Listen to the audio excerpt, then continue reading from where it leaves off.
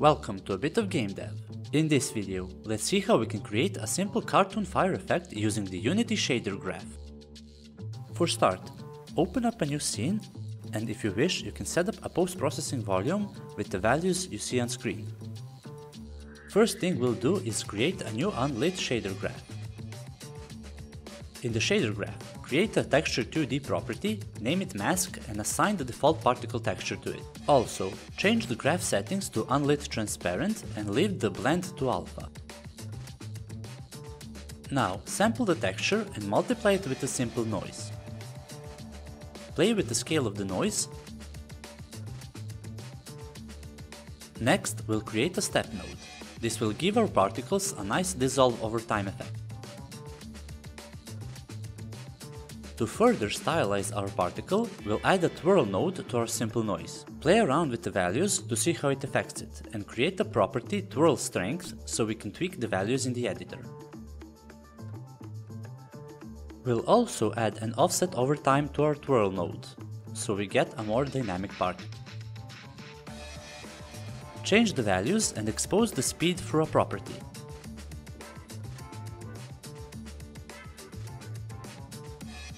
Next, to give our particles some more randomness, we'll create a distortion effect using another simple noise. We will remap the simple noise values and multiply by the distortion strength property.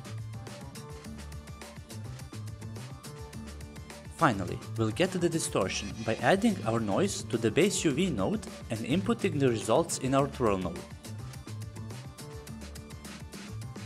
For the final touch, we'll also add an offset over time to our distortion.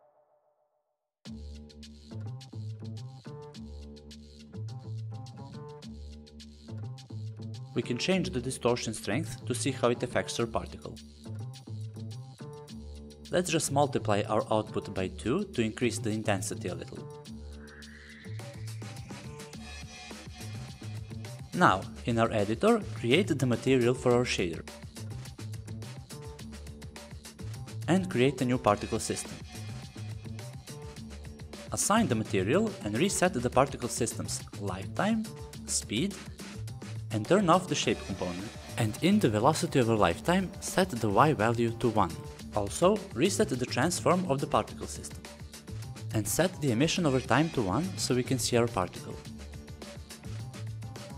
Now, to be able to modify the color of our particle, we need to insert the vertex color node in our shader graph.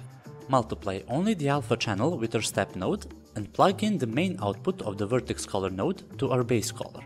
Now we can change the color of our particle. For the next detail, we want our particle system to control our dissolve over time. Open up the shader graph, create the UV node, and change its channel to UV1. The particle system can modify the RGBA values of this node. We'll use the R value for our dissolve over time and plug it in the edge field of our step node. And the G value to randomize the offset of each particle by adding a value to our offset over time. Let's duplicate and implement the offset add to our distortion as well.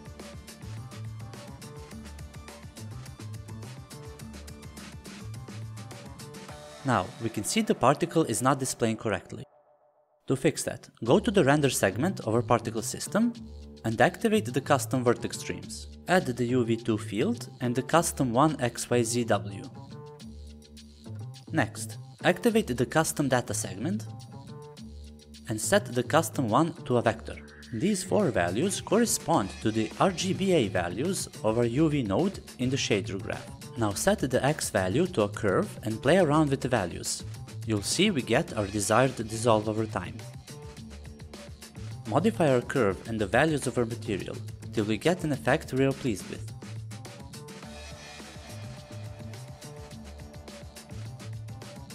And for our Y value, set it from -1 to 1 so each particle will start at a random offset and have a different dissolve pattern. Let's increase our emission over time and play around with the color over time node to get a nice transition from red to black. Finally, set the sort mode to youngest in front.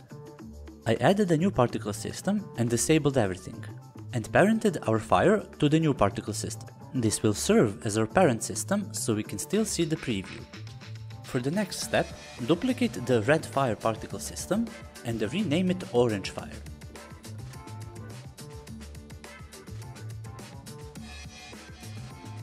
Modify the color over lifetime segment.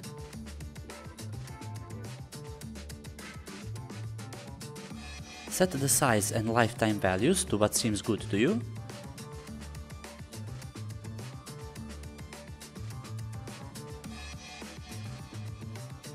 And finally, set the order in layer to 1 so we can see the new particle system in front.